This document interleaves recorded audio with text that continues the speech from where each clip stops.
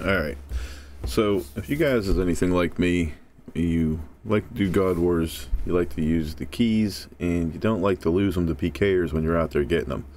So I want to show you real quick the method that I've been using to try to avoid that as much as possible. I have a couple in my bank, but I still need a couple more. Actually, let me check. I have 3 in the bank, and I can hold 5, so I'm going to try to get these other 2. The method I've been using to not lose my keys is, I thought was pretty ingenious. I've been using the imp box. It's kind of an old school item, but if you look at my death there, I do my protect item, I'm only risking 50k with a full inventory, and obviously if I get attacked I'm going to drink and eat as much of that as possible to reduce it down. I think I'm only risking about 13k if my inventory is emptied out, and that's not too bad. I can live with that, but it's not the money that I'm worried about losing. It's almost always I don't want to lose my keys.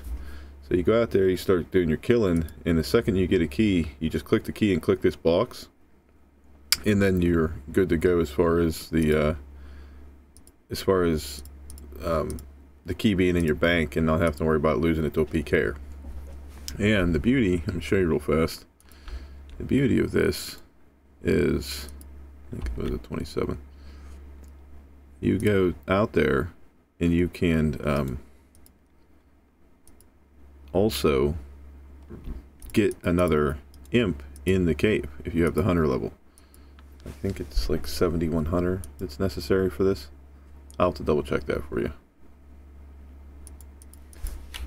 So I'm wearing very minimal stuff. I have a Zamrak miter on, Monk's robe top, Bandos chaps, the cheap version of my Avis accumulator glory. That's it. And then, so once you're in here, oh, fucking, see, there's always somebody here. Alright, let's switch worlds real fast.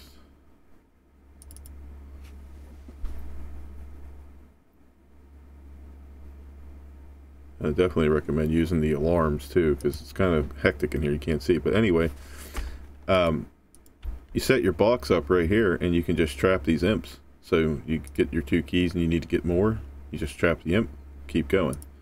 And the imp box isn't really worth much at all anyway, so if you do lose it, no big deal. Hope that helps you guys.